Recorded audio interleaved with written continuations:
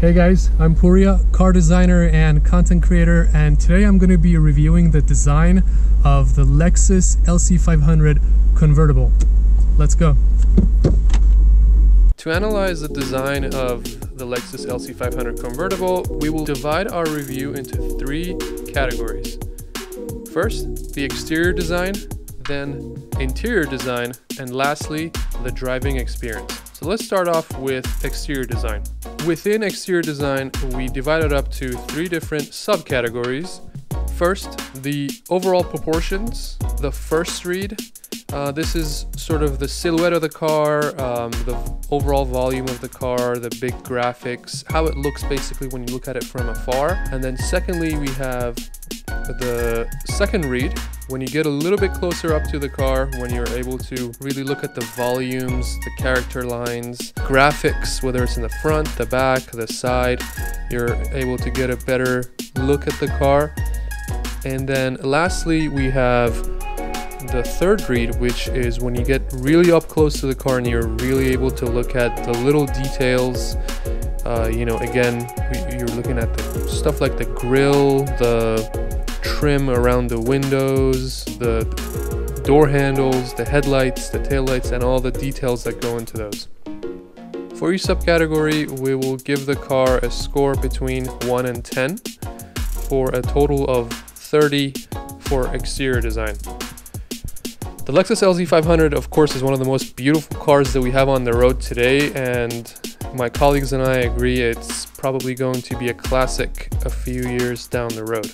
The overall proportions, the silhouette are really beautiful, very wide hips, very low to the ground, very stretched out, and just a classically beautiful automotive proportion. So it gets a 9 out of 10. Moving on to the second read, again, the graphics, the volumes, the lines, and the shape design of the car. Again, in this category, a lot of attention to perfecting every aspect of the design. There are some areas of question marks around the car, but overall, in comparison to everything else we have on the road, it's very well put together and it gets another 9 out of 10. And then you move closer and into the details, and this is another spot where companies like Lexus, especially with this car sort of serving as their halo car, it really has an amazing level of attention to detail. Even the areas where you normally would not even look at have received some great design treatment, so it gets a 10 out of 10 in this area. So the total exterior design score is 28 out of 30. Next, we move on to the interior. Again, another area of great strength for this car, except for a couple of features where items were carried over from other vehicles, and it just looks like maybe not such a great fit with the overall theme of the design of the interior. And those features include stuff like infotainment system, of course, the one big elephant in the room. The interior design is also divided into three subcategories. You have the overall design theme of the interior, then you have the interior design details, and lastly, we have the ergonomics. Looking at the overall design theme of the LC500, it is incredibly strong, and that is because it has a very close connection to that of the concepts that we saw before the LC500 actually became a production car. So it's very well done, it's very well put together. There's a cohesive theme running all around the interior, which is unfortunately not the case for every Lexus vehicle, but here in the LC500 they wanted to make sure that it represents the best of everything that Lexus has to offer. So they went all out, and the design team did a great job of creating an interior space that feels premium and it feels like it has a cohesive theme throughout. So the overall interior design and the theme gets a 9 out of 10. Next, we move on to interior details. And this is an area where you can really separate luxury vehicle manufacturers from non-luxury manufacturers, and especially a company like Lexus, and especially a high-end car like the LC500. There are lots of amazing touches all around this interior, and everything is a great representation of what Lexus as a brand represents and is capable of. So the interior design details gets a 10 out of 10. And then moving on to the ergonomics. Of course, this car falls in a weird category between a comfortable cruiser and a sports car, but to be honest with you, I think it does both pretty well. The seats are comfortable. The positioning of all the different elements of the interior to the driver and the passenger are pretty great. The one thing that's a knock on the LC500 is the fact that there is practically no rear seats. Even though they put rear seats there and they put seat belts there, it's really not useful unless you're a little child, in which case you're going to be having to use a child seat anyway. So unfortunately that has to factor in the overall ergonomics and the comfort levels of the interior design, and that knocks it down a little bit. But as far as the front row, it's really great. Everything that you need to be interacting with is well within reach. There are a variety of different seating positions that you can arrange for yourself, whether you're the driver or the passenger. So it's very comfortable. You can set it up for a more sporty setting or a more comfortable cruising setting. So it's really great in that area, and it gets an 8 out of 10. So the overall interior design score comes up to 27 out of 30. And lastly, we move on to the driving experience. Arguably the most important aspect of a car's overall design, especially for sports cars, because it is the definition of every way in which you interact with your vehicle. It is made up of 3 more subcategories. First, there's the driving position, which will be scored out of 10 points. Then there is the user interaction, which will also be scored out of 10 points. And lastly, and the most importantly, there is the sound, the harmony. And this category is the only category that is scored out of 20.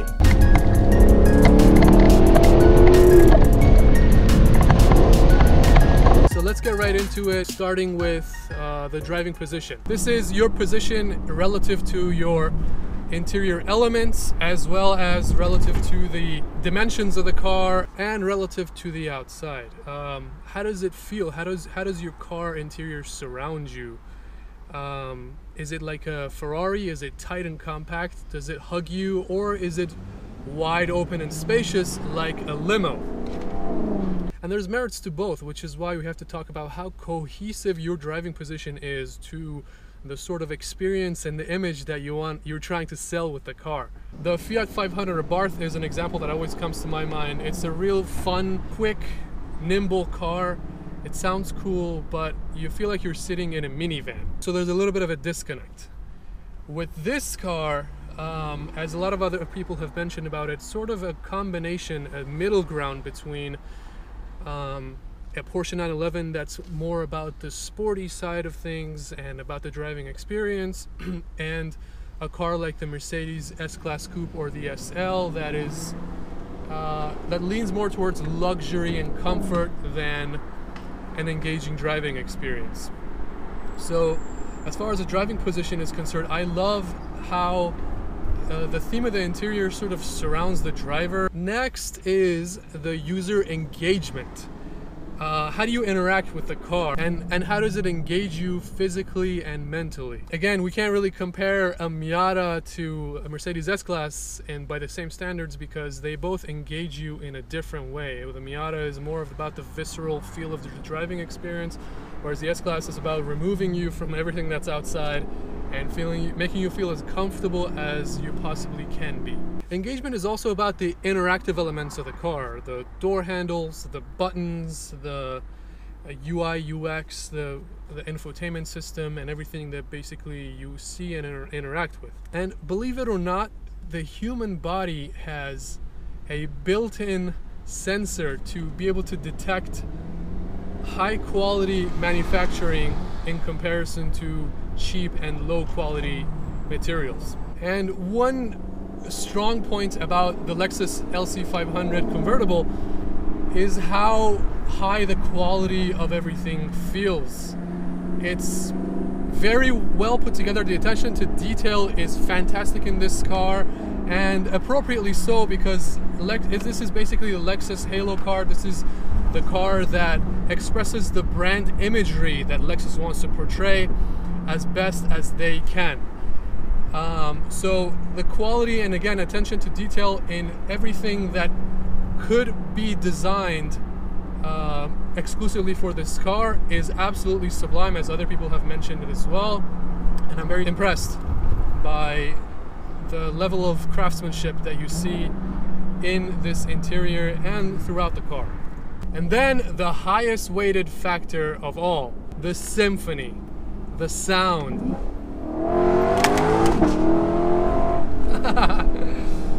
That right there. And that doesn't necessarily have to be the sound that comes out of the back of the exhaust. It could be anything from how the door clicks when you open it or shut it. It could be the beeping sound that you hear when you open the door, or the sound that comes out of the navigation and infotainment system.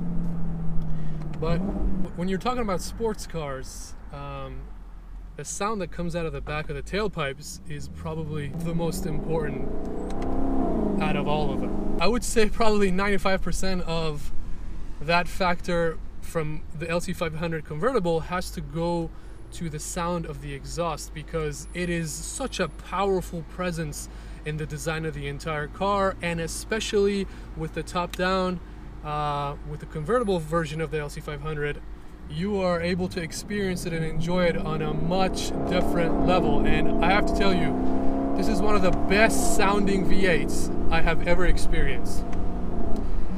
You can compare it with a Mustang, Camaro, Corvette, whatever comes to your mind, and this is not necessarily a sports car in that category, but the sound of the exhaust has been engineered and designed just as meticulously as everything else in this car. It's brutal, yet just as elegant as everything that forms the entire experience of driving and owning the LC500. It almost doesn't really matter what all the other sounds are like. In fact, when you put the top on, you get a really nice, comfortable, and quiet ride on the freeway if you don't want to hear what's going on around you, which is great for the luxury usage of this car. But all that stuff almost don't matter because of just how good and how powerful the sound of the exhaust is. So in that category, I would give this car a 19 out of 20.